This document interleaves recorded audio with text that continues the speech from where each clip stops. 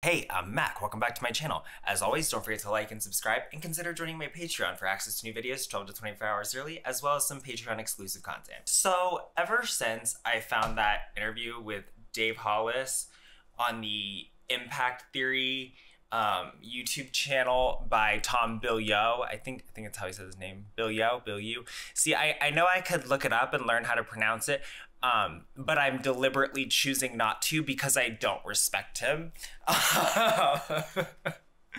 He's basically got a self-help guru, hot garbage channel, and it honestly is mesmerizing to me because all of his content is like 1 to 3 hours long, and it gets a surprisingly high number of views.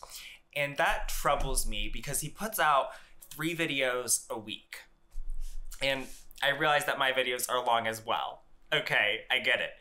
But it's just, it's a lot to be taking in, because this is, when you're in a self-help context, you're kind of, it's not really educational, but it is didactic. So you're kind of going in to receive information and to be taught, you know. So you're a little bit more of a sponge with self-help content, and that troubles me to think of these people who watch this channel,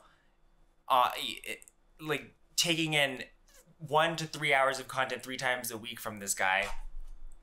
That's a lot to be taking in, and it's just troubling to me, and it seems like a lot of wasted time. But maybe I'm wrong. So I thought we would take a look at Bilyeu's he just posted this video. It's his most recent video, and it is called "The Ultimate Advice for Every Young Person." And, you know, I mean, I consider myself to be, you know, young in terms of like adult phases of life, you know, because like I'm not middle-aged yet, but so I guess I'm young for like in terms of adult phases.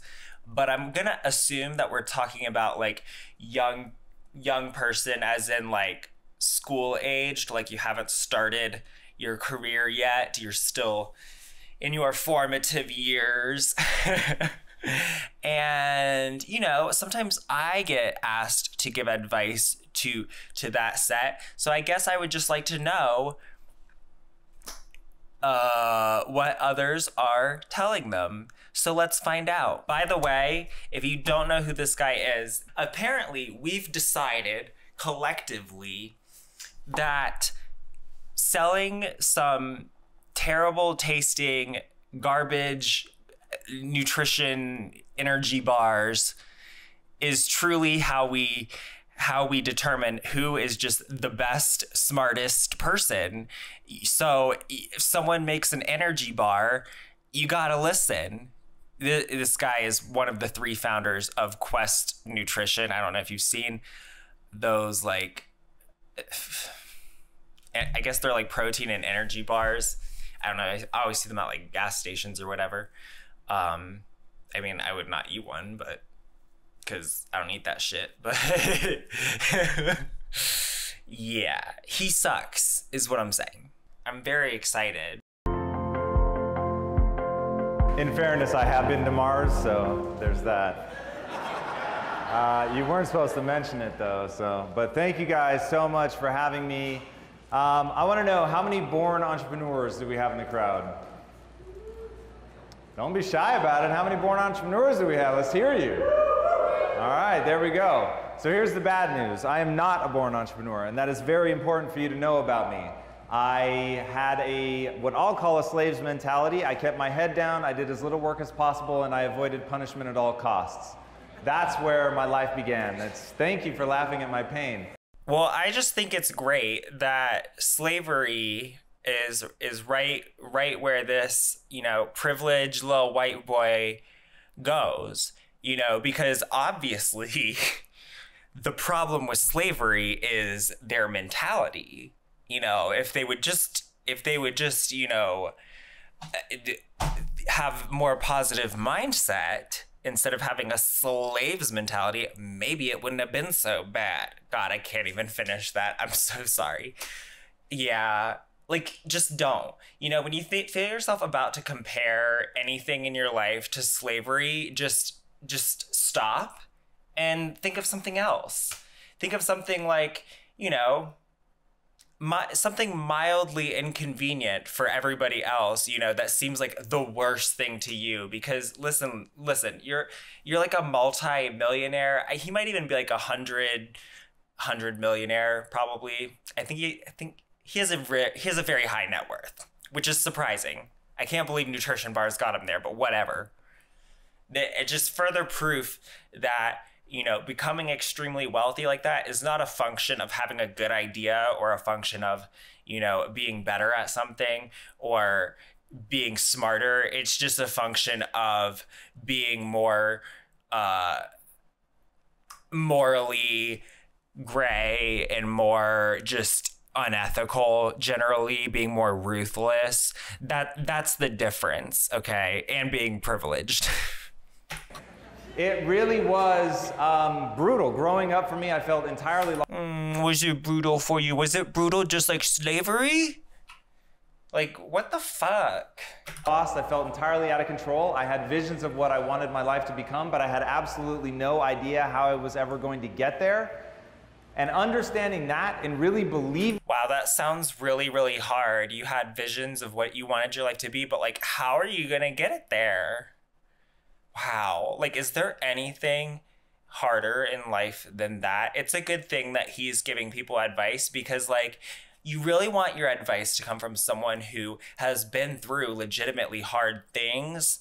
And I mean, it really sounds like he's been through like like, have you ever had things that you wanted and you didn't know how you were going to get them? That's right. You haven't, have you? See, he knows how to struggle. That's where I started. The rest of my journey becomes that much more interesting to you, because I have some fundamental beliefs. Kind of playing it fast and loose with the word interesting. I believe that we're all trapped in the Matrix. And the Matrix... Well, that was a swerve. ...are the limiting beliefs that you've pulled over your own eyes. They're all a bunch of lies. And so it's really learning how to get yourself out of that, to get rid of the limiting beliefs, so that you can execute against your dreams. But it starts with belief, and humans lead with belief. Growing up, I knew two things about myself. I grew up in a morbidly obese household that teetered between blue collar and white collar, and I knew in my future two things would be true. One day... Listen, everybody thinks that about themselves. Like, everybody says they're middle class, okay? Because, I don't know, for some reason, everybody tries...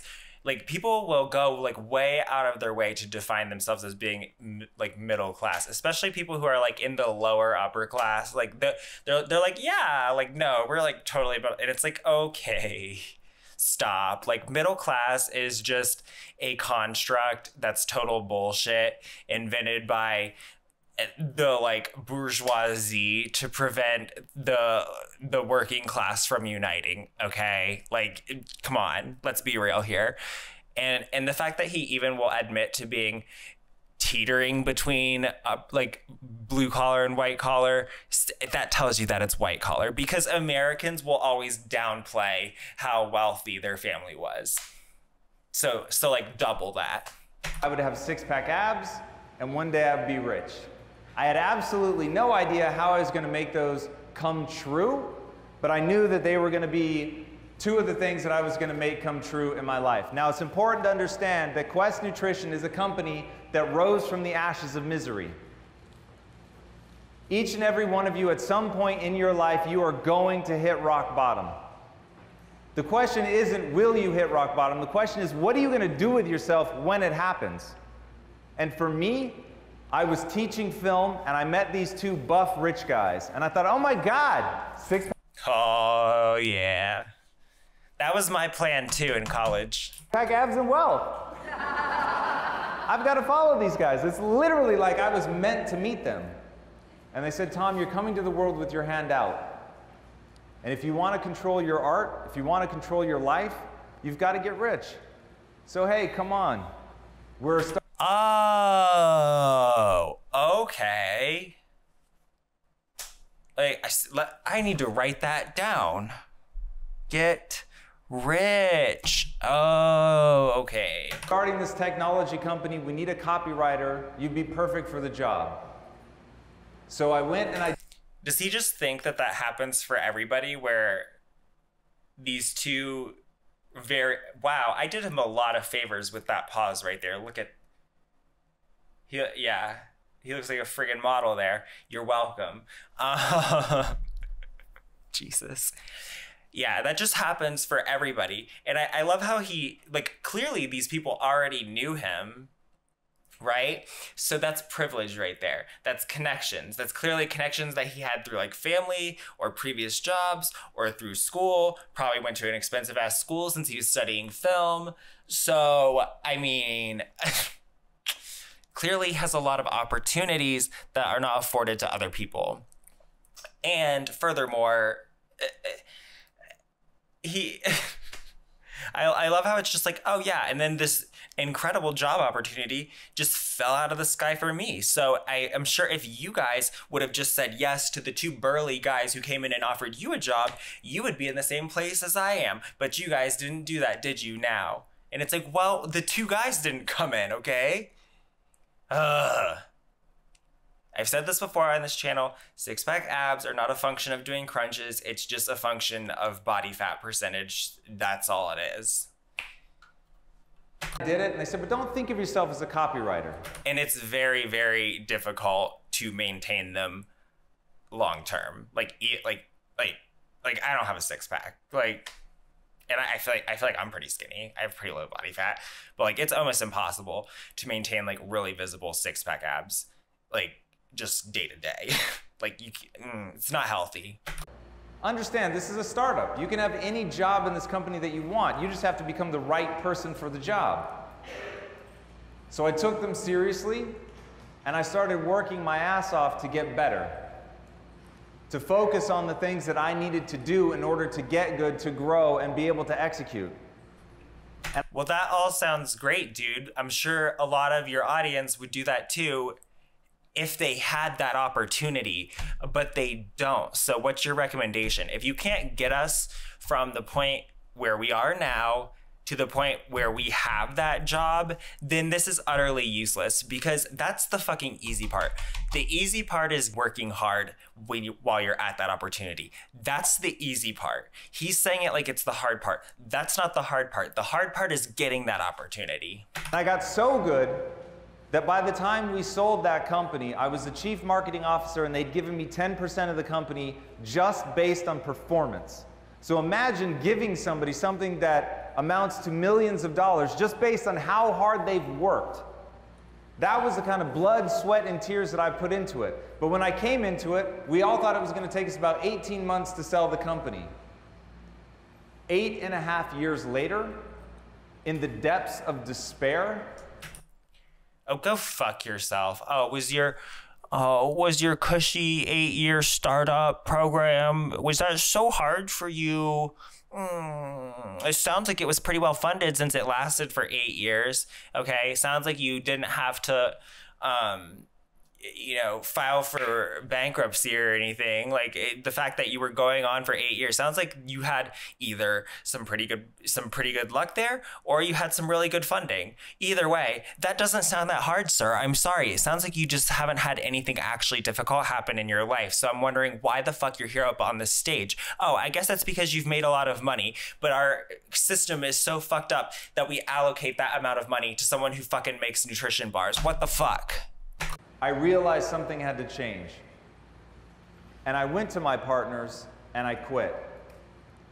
And I said, guys, here's your equity back.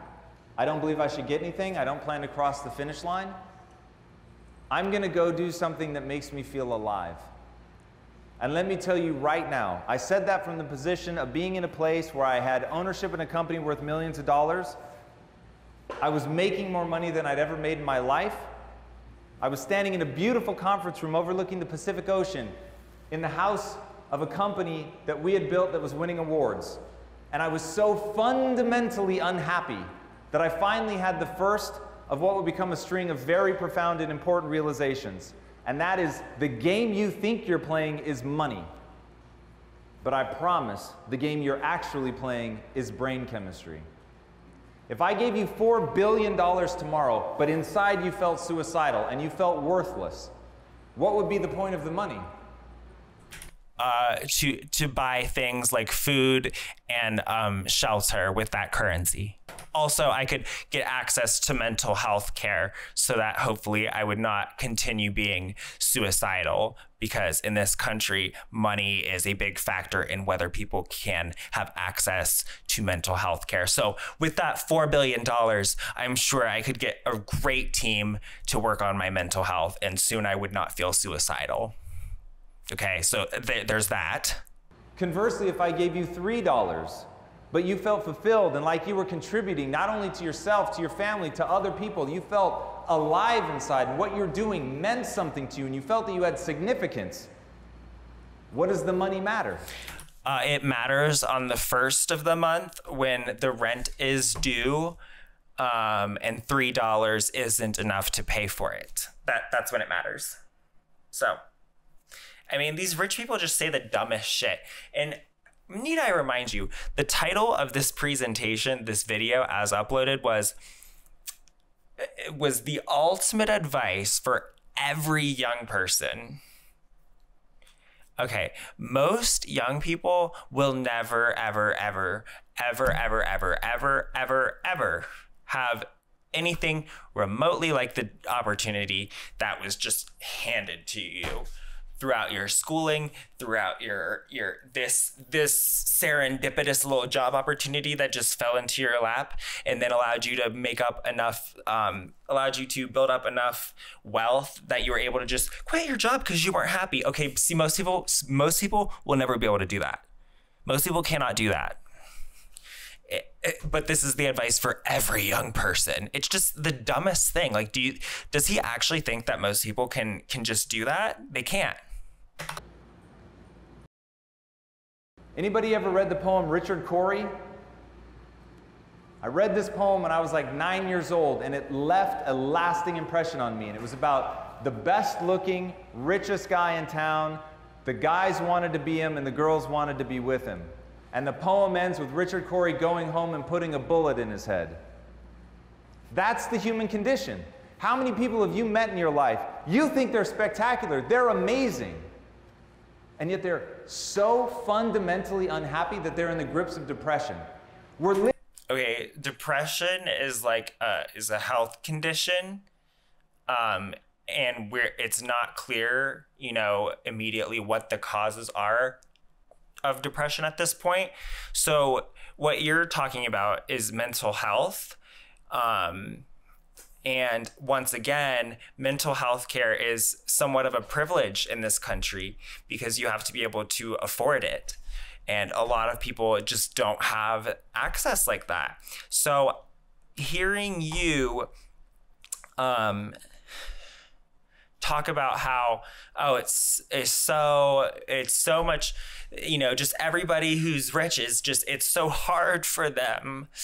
Okay, well, at least they have access to mental health care resources, unlike if you're depressed and you are not wealthy, where you might, maybe even if you have insurance, maybe the copay is still too high. Maybe you're not able to get to a provider that has hours that are within that are compatible with your work schedule. Maybe you can't get childcare or whatever when you go to the appointments. Maybe you can't get to a provider that is accessible through public transportation, and you don't have a car. There's all these things, but like if you're wealthy, all of that is no big deal. All you got to do is write the check. So it's a little bit callous to hear him keep there's my revenge with the pause finger. It's a little bit callous to hear him keep acting like mental health is like only a problem for rich people when it's not.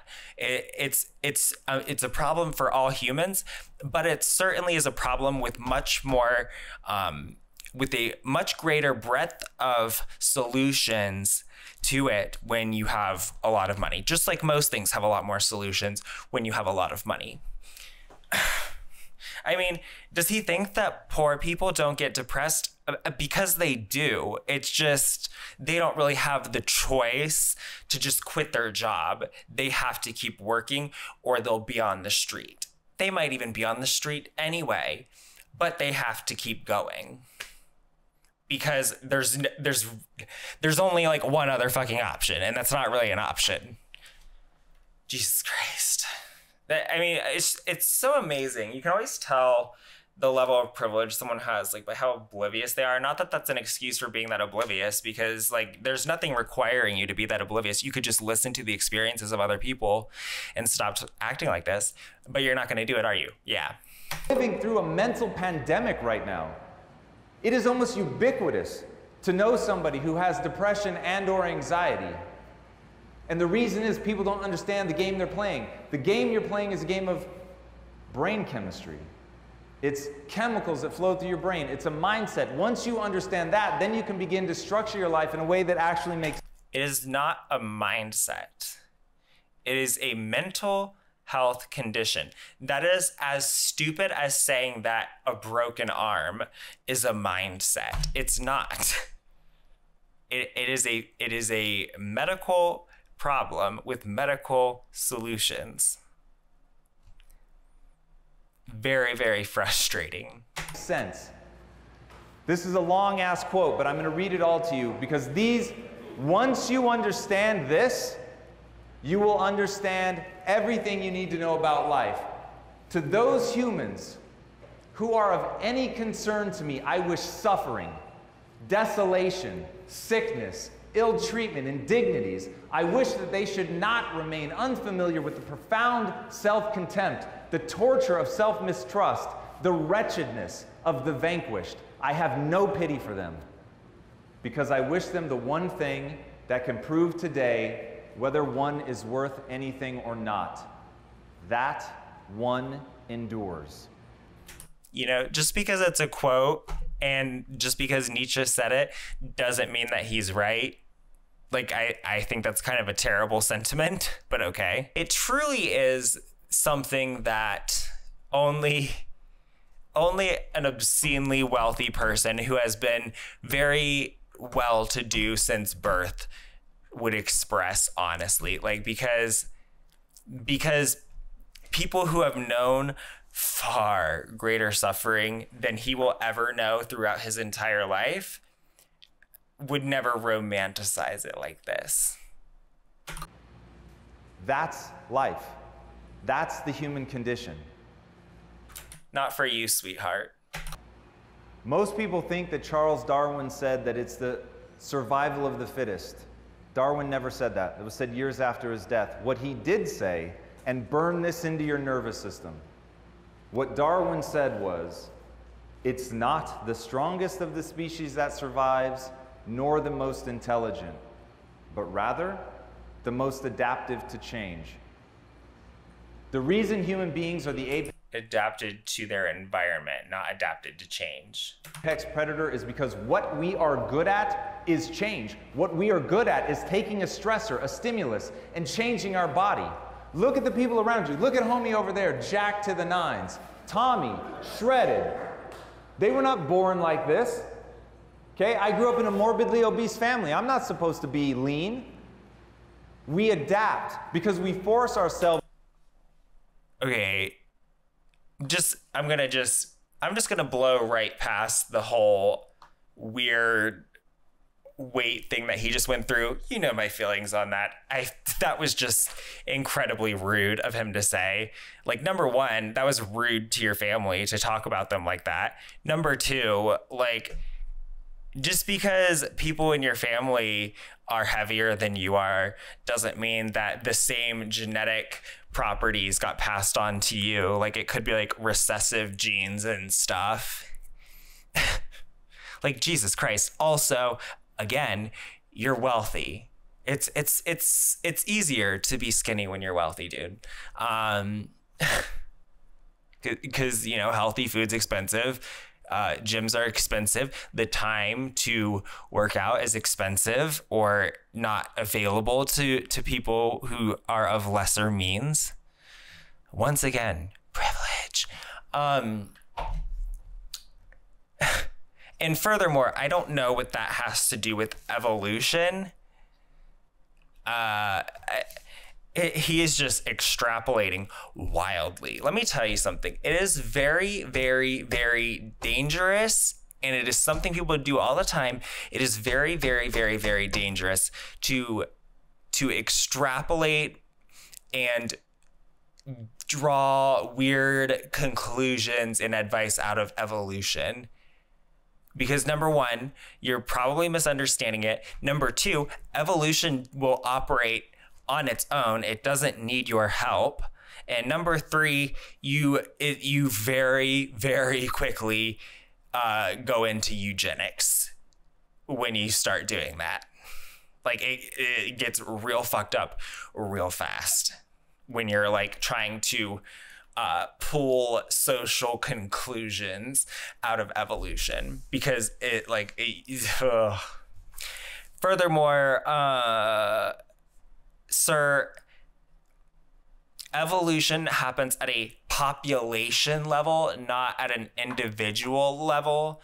So like you are not evolving, like individuals don't evolve. It's a species, a population that happens over generations. Like it happens over because you can't, nothing that happens within your lifetime is evolution. It's the gradual generation, next generation, next generation, next generation, and how the traits that each generation has, and how those change. That's evolution. And last point, listen, the reason that humans have been a very successful species is that our big brains allow us to be a little more clever at problem solving than any other animals. And if you really want to distill it down to one thing, it is that humans are the only species that knows how to start fires. That's the biggest, that's our killer app, is we can start fires. That's like why we can eat such a wide variety of things. That's why we can live just about anywhere. Like there's no other animal that starts fires. Okay, so why don't you stop with this? And it's also our ability to cooperate and adapt, okay? But it's not adapting to change. It's the thing that is best adapted to its environment. And it happens to be that if you can start fires, you can adapt to a lot of environments. People just love to try to get evolution to make their point for them. And it's like, no, honey, no. Because you're concerned with things at an individual level. Why? Because you're an individual. Okay, you're not concerned with like multiple generations after you. That's evolution. So why don't you just like shut the front door, okay? Through something that is painful and we endure. What was Tommy talking about? The takeaway from Angela Duckworth's book that really stuck with him. Many people start, but few endure. It's not interesting whether or not you guys have a dream. I don't care if you have a dream. I am so uninterested in empty dreamers, I can't see straight. What I care about, do you have the fortitude to fail? And what do you learn from that failure? Do you get back up? Do you keep going? Do you force yourself to recognize that this is... Listen, Chumbawamba, you being able, the fortitude to fail, okay, usually what we're actually talking about here is the I keep having to come back to privilege, but I mean, he's a very privileged guy. So it's the privilege to fail. Most people, failing means not being able to just keep, going on about your life the way that you were. For a lot of people, that would mean being out on the street. That would mean not being able to find another job. That would mean their kids not getting, clothing and shelter. And that's not something that can happen. Like, that's just completely not something that can be acceptable. So it's not that they don't have the fortitude to fail. It's that they cannot risk it. because the consequences would be catastrophic. The question of adaptation. You simply have not done to yourself what you need to do in order to be good enough to succeed. And it really is that simple. Once you accept that the thing that separates you from the rest of the animal kingdom is an unimaginable ability to become. No, it's really the ability to start fires. You have an unimaginable ability to become something. Nope. In 2014, private companies averaged 8% annual growth. After I went into my partners and I said I quit, and I'm gonna go do something that makes me feel alive, they were totally shocked. And I got all the way to my house, and I was on the phone with my wife. I did it. I had been unhappy for so long. And I said I did it. I told them I quit, I gave back the equity, here I am, and I'm pulling into the driveway at my house, and my phone rings, and it's my partners. They say, come out to dinner with us.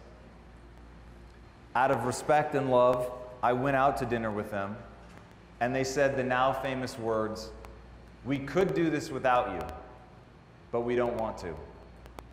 And that gave me what I needed to connect to something other than money. Those are famous. It reminded me of the brotherhood. It reminded me that I'd fallen in love with these guys as human beings, that there was something more than money. There was something more than being a clever marketer. Are you gonna fuck them?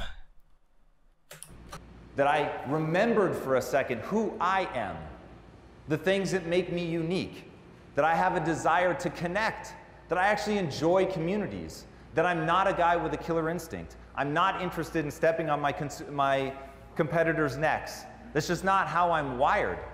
I'm wired to build something. I'm wired to see people shine.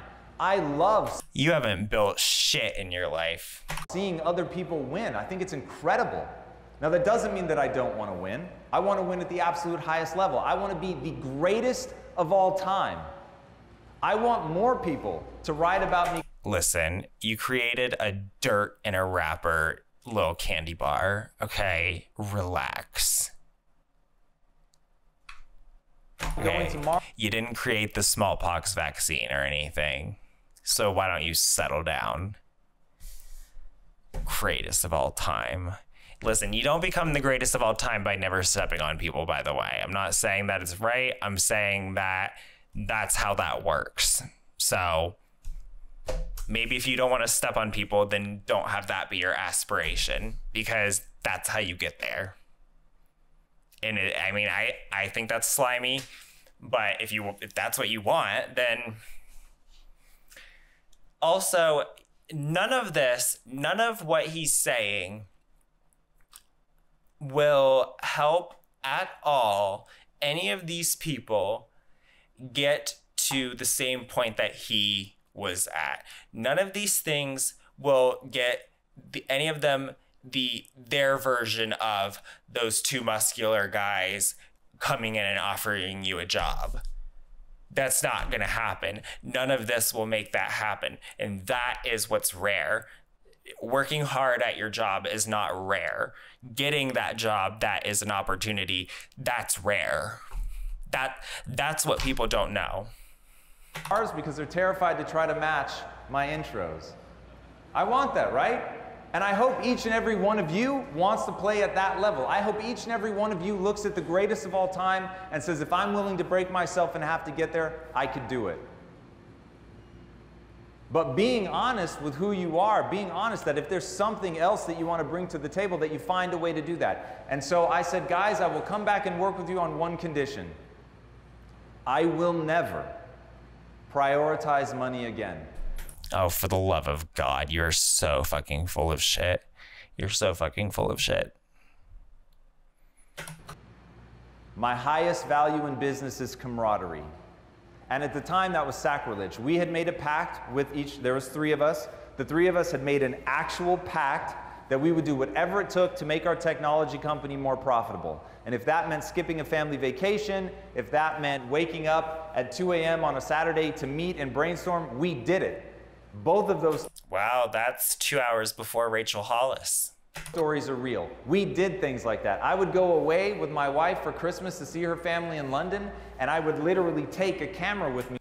Wow, I mean, guys, did you hear how hard his life is? He's flying to London, you know, but like he's like working remotely while he's there. I mean, that sounds way harder than like trying to make ends meet, you know, at a shitty minimum wage service job. That, like, I mean, listen, you don't know hardship until you've flown to London and you had to like do some work on the computer. So I could watch the company back in LA. I've never switched off. I didn't take days off. I was working. No matter where I was working 7 days a week. Well, whose fault is that? I didn't take a real vacation, meaning that I wasn't actually working while we were on it for 6.5 years. Most people don't get fake vacations. Hello, my friend. You know that I believe success requires. Wow, this little promo was, I mean, it was just out of nowhere. There's like, that was so sudden.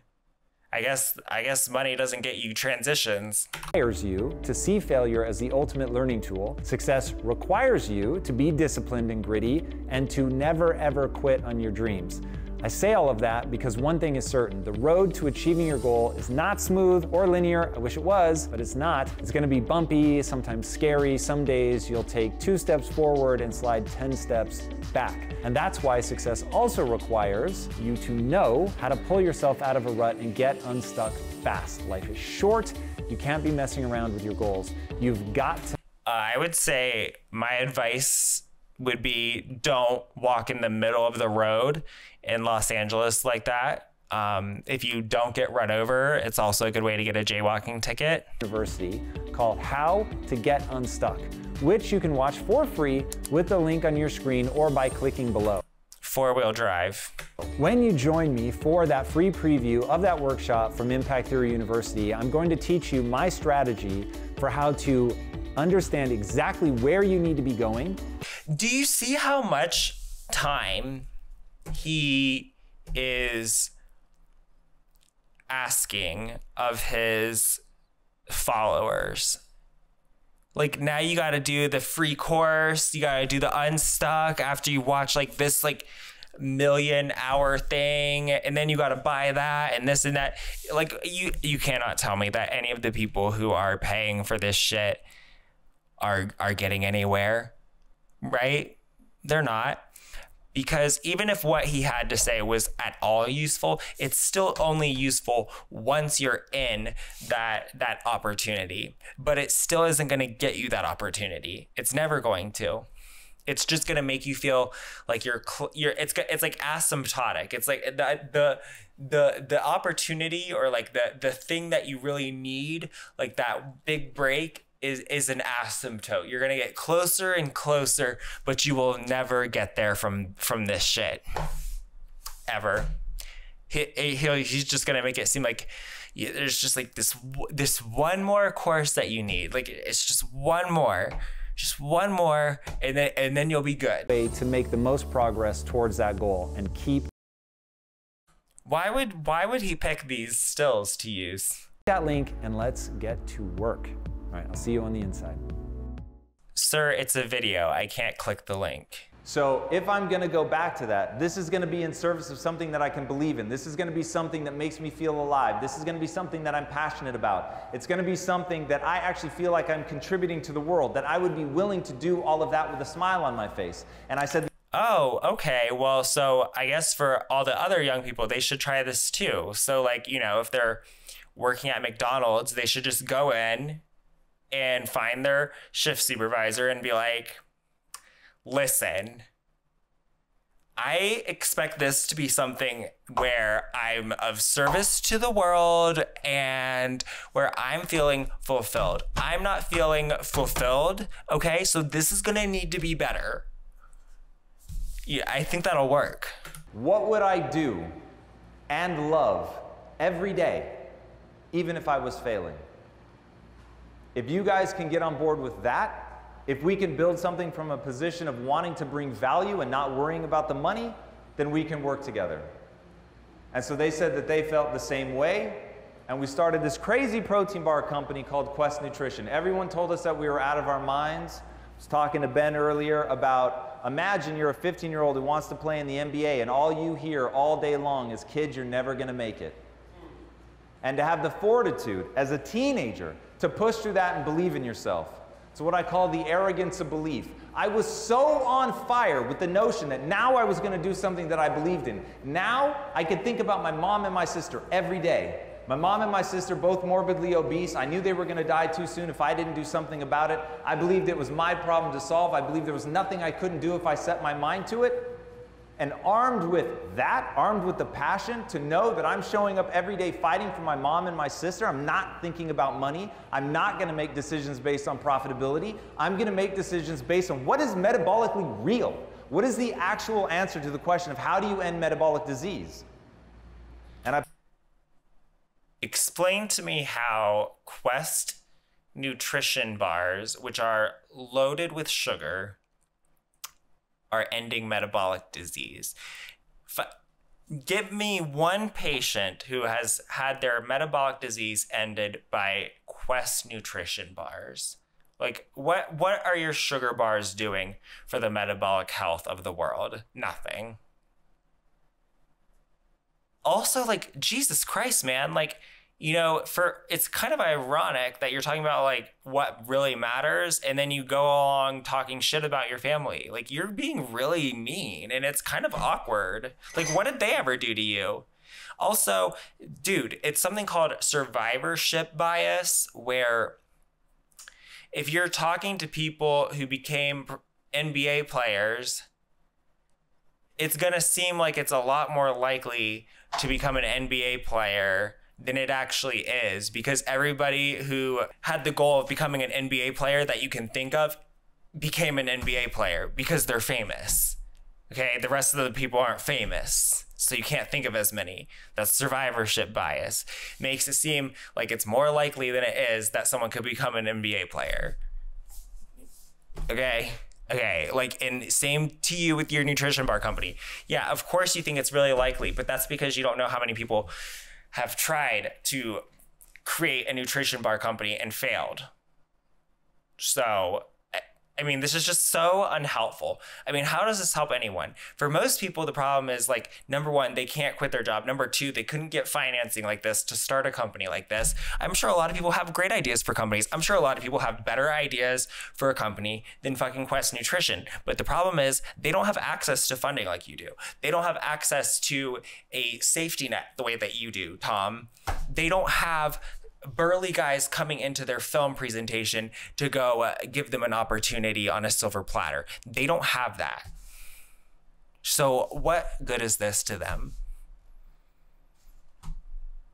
Play a game called No Bullshit, What Would It Take? No bullshit, what would it take to end metabolic disease? And the answer is you have to make food that people choose based on taste, and it happens to be good for them. That's the only way it's going to happen on a global scale. And so that's what we set out to do. But when you're armed with the notion of I want to end metabolic disease, not I want to get rich, not I want to sell my company, I want to end metabolic disease, and you let that be your driver, now you know what your why is. And we'll get to that more in a minute.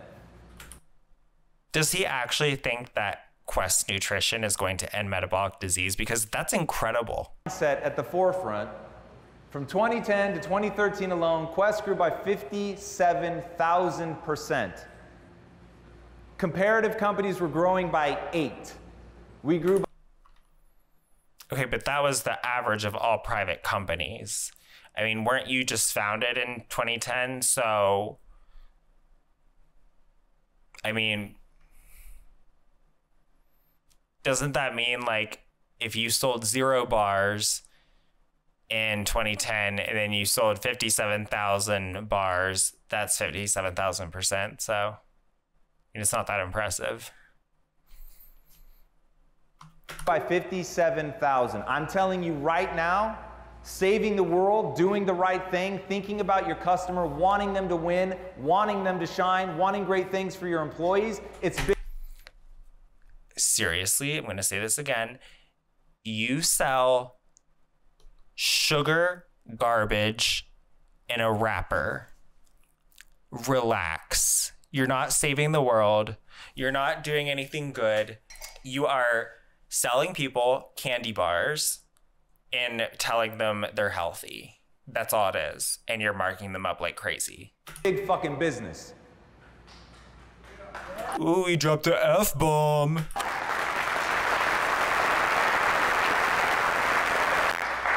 At Quest, we made more in a single day than our previous company made annually.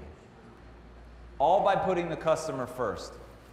All by saying we're only going to do what's actually metabolically advantageous. Because how does it serve me to make a product that doesn't? Then why is there so much sugar in Quest bars? When my mission, in my opinion, was to save my mom.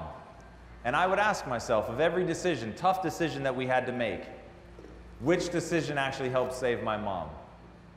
And then we would make that decision. We hit number 2 on the Inc. 500 list. We were officially a unicorn company. We were a startup that bootstrapped, believe it or not, and made it all the way to a valuation of over $1 billion. All right, if you guys... All right, this drives me crazy. The whole thing about bootstraps is pulling yourself up by your own bootstraps. And the idea, like the reason this is a thing is the original meaning of that phrase was that it is implied to be something impossible because you can't pick yourself up by your own bootstraps because they're attached to you. Like you can't just like, you can't, it's like if I said like, just lift yourself up by your shoes, like, and you just try to pick up your shoes to lift yourself up to get to reach something above your head. You can't do it. It's impossible. So that's why that drives me crazy. The way that like now we're actually using it like it's something possible. Like it's supposed to mean it's impossible. You want to have success in your life, and I don't care what it is that you're trying to do, there's going to be 2 things that you need to do. We're going to talk about the first one now, which is develop your mindset. We'll get to the second one later, which is build your business, but we'll get to that. For now, let's just talk about your mind. The most important thing is your mind. Make no mistake about that. Right now, the only thing that is holding you back, I promise you, and whatever excuse you're telling yourself, it's bullshit. The only thing that's holding you back is the way that you think about yourself and the world. That's it. That's privilege. Flat. You have not built the mechanisms in your mind that you need to free yourself from the matrix. And boys and girls, the matrix has you. Who knows David Foster Wallace? You all have an assignment to do. And by the way, if you don't do this, don't think for 1 second you actually want to be successful. Stop fucking fooling yourself and go do something easier. Because this video is like 18 minutes long. It's one of the most profound things you'll ever watch. David Foster Wallace. This is water. In the talk, what he makes clear is the fish is the last one to realize that it's in water. Think about it from a human perspective. We had to discover air. We had to discover gravity. They're so ubiquitous, you literally don't see them. You take them for granted as just being there. And that's how people take their belief system. Right now, you think you're capable of certain things and incapable of others, and that is your water. Sir, your water is privilege. You can see that you're telling yourself lies, and they are disempowering lies, by the way, because I am not some grand fan of the truth. I'm a grand fan of doing and believing that which moves you towards your goals.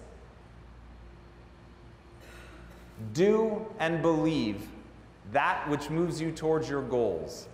That's it. Once you put that belief at the core of your being, you will be amazed at what you're able to accomplish. When I say take the red pill, what I'm talking about is waking up to the way the world really is. Oh boy. The amount of potential that you have, I always say, is nearly Unlimited? But I only say that so I don't have to get into stupid arguments with people about throwing absolutely ridiculous things out just to try to defeat the notion. And that's somebody who wants me to be wrong. But ask yourselves right now, if my message is, you can do anything you set your mind to without limitation, don't you hope I'm right? Well, I can't really hope for something that I know to be factually incorrect. Like, it's just a fact that that's not true. It's only varying degrees of not true. It's the more privilege you have, the more true it is.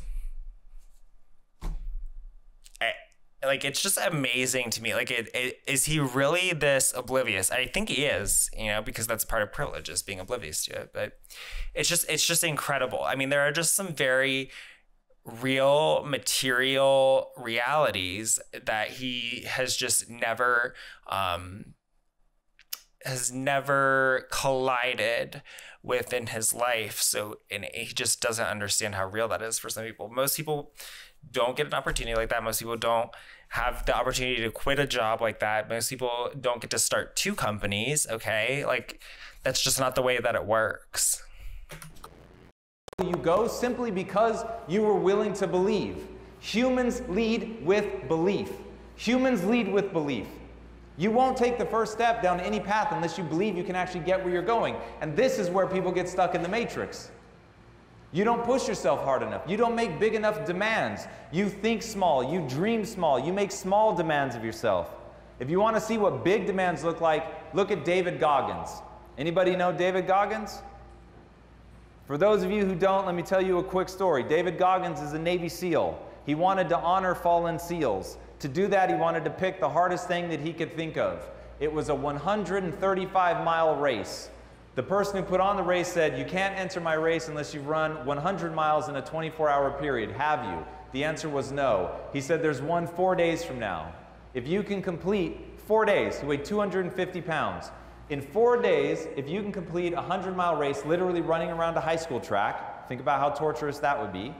If you can complete 100 miles in 24 hours, then you get to run my race and raise the funds for your charity. So David decides he's going to run that race. He wasn't prepared. He was overweight. By mile 70, he had broken both of his feet. He had shin splints. His calf muscles were beginning to tear off the bone. He sat into a chair because he literally had nothing left to give. He urinated on himself, blood, because he couldn't move. He couldn't get up to go to the restroom, so he defecated on himself. And as he's sitting there in the chair, peeing blood, in total agony, with feces on his back, the only question he had was, what do I need to do to finish the remaining 30 miles? And so he taped his feet so that they would go numb and he would stop feeling the pain of the broken feet. He ate something so that he would have the needed energy to keep going. And he got up and he started walking. And he walked for, I don't remember how many miles. And his wife said, at this pace, you're not going to finish. And so he ran the remaining 19 miles, broken feet, stress fractures in his shins, blood, excrement, and he finished on time. Yeah, I don't believe this story. I just don't. That's what a human being is capable of. That's what a liar is capable of. Okay, yeah, so here's the deal is that story is, that's not what happened.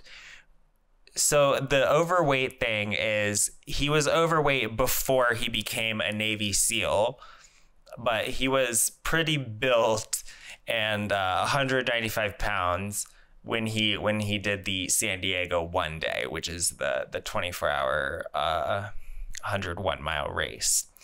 And it's not true that he had not been training. What is true is that he had not been specifically training for the San Diego race, but he had been training to do that ultra marathon, because the ultra marathon he wanted to do was the Death Valley one, but he had to qualify.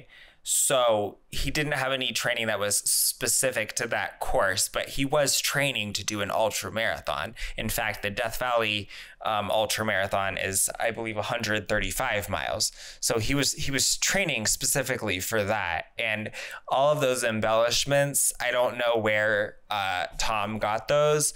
Those are not part of the real story.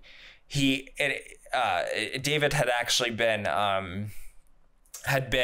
running twice a day for the months leading up to the San Diego event, as one would expect.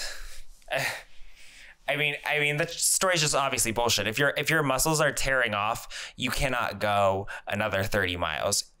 You will be physically unable to, because you don't have anything that is able to move your bones.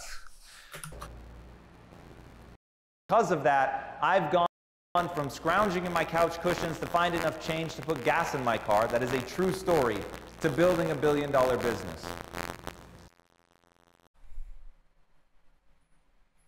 The fact that there was enough change in your couch cushions to put gas in your car says a lot. Also, the fact that you had a car to put gas into. Okay. Do it. If this is about building your mindset, how? To me, it's about mind the gap. There is a gap between who you are now and who you need to become, and that gap is a gap of skill set, plain and simple. Remember, you're an adaptation machine. Your job is to place yourself under stress and then force yourself to grow. So back to Mr. Yoked, you don't get those muscles by looking at the weights. You get those muscles by going under the weight and not stopping when it hurts. You stop when you can no longer recruit the muscles enough to move the weight. Yeah, I don't recommend that. Muscle down. And then the body comes and builds it back up. The conscious part is tearing it down. Your job is to put yourself in stressful situations. Your job is to push yourself to the limit of what you think you're capable of and then go past that. And when you're able to push yourself past that, when you're able to get into the Goggins reps, as I call it, when you're able to exist in that zone, long past where it started hurting, long past when it got boring, long past when you were terrified that you'd never be able to do it, that's when you'll begin to adapt, because you're telling your body. Or that's when you'll begin to injure yourself permanently. Because that's what would have happened if that story had been true, okay? Adapt or die. The movie The Matrix, as was made very clear in the intro. The real question is, what is your Kung Fu? You've got to figure that out, right? This is a path to execution we're talking about right now. Path one is about the mindset. So what is your Kung Fu? My Kung Fu is business. Oh, I don't appropriate. I knew that I was going to have to learn business in order to control the resources, in order to control my art. And this is how you're going to develop your Kung Fu. One, always be reading. The most important mathematical formula you will ever encounter is right there. I equals IO.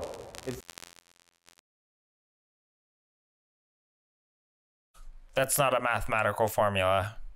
Like, how would I solve that for X? If you want to solve a problem in your business that's become particularly tricky, you need to be taking in a ton of data so that your unique mind, your unique worldview, your unique life, having grown up the way that you grew up, the way that your brain is wired, all of it, you will come up with ideas that nobody else is going to come up with. Like garbage in, garbage out if they're like your ideas. Two, open yourself up to being changed. I can't tell you how many times I've recommended people my list of books, which, by the way, you can find on impacttheory.com, Tom's reading list. It is the 25 books any human being that wants to excel should read in order. And before every book, say a little prayer. And the prayer goes like this: I am open to being changed fundamentally and for the better by this book. I am open to being changed fundamentally and for the better from this book. You've got to go into the book wanting it to be right. You've got to go into the book hoping that it gives you some piece of knowledge. Remember, everyone is your superior in some way. And once you learn to check your ego, sit at their feet with absolute humility, and be open to their ideas, especially the one that contradicts what you believe today, then you'll get somewhere. And I've got some really amazing news for you guys. I have a question for you, oh Captain, my Captain. Did you read those 25 books before you founded Quest Nutrition? Because I bet you didn't. So how did you get successful? Oh, it was just privilege? Oh, okay. I've got some really amazing news for you guys. Your current skill set has already taken you as far as it's going to take you. If you don't put yourself on a path to learn, and very aggressively, where you are now is where you'll How could you possibly know that? be in 5 years. The key is crossing that chasm of skill set. All right, realize what you Notice how the way that his career trajectory changed had nothing to do with his skill set. It had everything to do with those guys came in and offered him an opportunity. It changed again when he realized he was unhappy and went to somewhere where he'd be happier. At no point did his career trajectory ever change as the result of him acquiring a new skill. If it did, he would have mentioned it. It did not. But yet, that's the advice that he's giving us. The hypocrisy. It's always the hypocrisy. The way that these self-help gurus are preaching that to do, like that they're preaching that you need to do, it's never the way that they became successful, quote unquote. It's never the way that they got there. And they're never gonna give you that secret. So that's where we're gonna leave that for today. If you like this and you want me to continue with this presentation and go through part 2, let me know in the comments. I've been Mac. Peace out. Bye!